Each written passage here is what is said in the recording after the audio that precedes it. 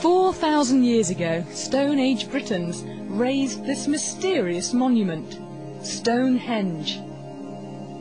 Nobody knows how they did it, how they moved and stood these massive stones. It's a scientific mystery. This man swears he's cracked. He's building his own Stonehenge in his Flint, Michigan backyard to prove it. Wally Wallington's not a scientist, but he knows a thing or two about moving rocks. That's a 300-pound block. This is a 1,600-pound block. Not too difficult. He's a retired construction worker whose passion is moving heavy items. His feats always draw a crowd, mostly family. I thought he's crazy. Who cares about moving blocks around? But then when you look at the magnitude of the weights that he's moving around, it is really impressive, and he's not using any equipment or anything. In playing with blocks, Wally thinks he's discovered how Stonehenge was moved.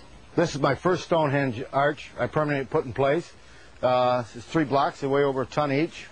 It's all based on a very simple technique. I found a simple explanation for this, to move a block about the weight of a minivan, would be to place a stone underneath it. And once I balance on it, I can spin it. Of course, with that spin, you've seen I didn't go anywhere. But I got 2 handles on my lever, and I could place another stone on this side. Now, every time I spin a half rotation on each stone, I move the block horizontally, the distance between the stones.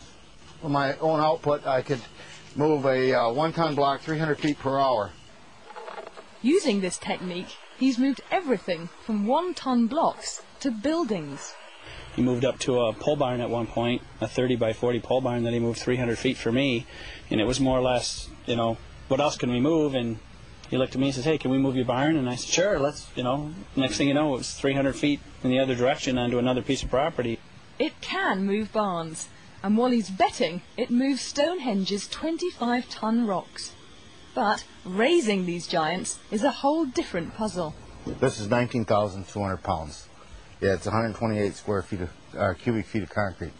Today, Wally hopes to solve it. He'll put one of his theories to the test and try to stand this 19,200-pound block by himself. I've tried to do this without any mechanical machinery at all. I've used mostly sticks and stones for my equipment. No pulleys, no hoist, no metal levers. Just try to use gravity, too, I believe is my favorite tool. Whoop. The first goal is getting this block 3 feet off the ground. In order to move it up to this point, I just rock the block back and forth, adding weight to that end, and that opens a gap on this side, and just slide a board in. Then I add the weight to that end, there she goes, and slide a board in on this end. This shoring box acts like a jack, slowly raising the block. It's 3 feet off the ground, but tomorrow is the big experiment, standing it up. The grandkids have taken the day off school, and the cameras are rolling. Hey, you guys watch Papa. He's going to do something wild. They're here to watch Grandad lift a block the weight of 2 bulldozers. It's ready. Here's how it's supposed to work. The first thing I'm going to do here is release this temporary shoring I have set, and come over here, release some of my counterweights, and that's going to put the entire weight of the block on this rope. So then I'm going to release the rope, come back in, and the rope's going to be my brake. I'm going to guide it into the pit. The easiest way I can explain this is this is just a big teeter-totter, and I got the big kid on that end, and he's going to go down, and this end's going up. He believes in his technique, but he's had some setbacks in the past. One day I got thrown over top of a block, and a couple times I had the blocks roll off the top and almost land on my feet. One time I knocked myself out cold on the concrete. And so it's been challenging. Okay. Are you ready? Yes!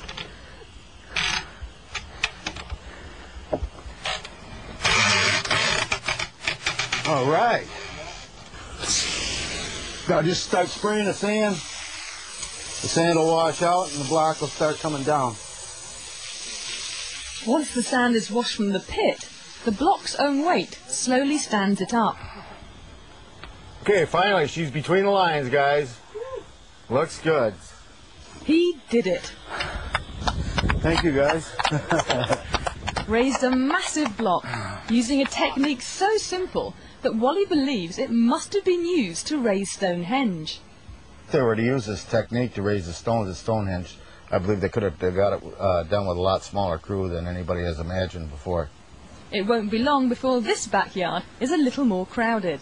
This is my first block in the circle. I plan to have 8 of them standing on end like that, all up 11 feet in height. The next one may be a little heavier. We're going to keep going a little further with it. Until then, the only mystery that remains is this stone circle's name. Wally's Wonder Circle. How about the Wallington Circle? What's that? Stonehenge Reloaded. There you go. Stonehenge Reloaded. There you go. That's not bad.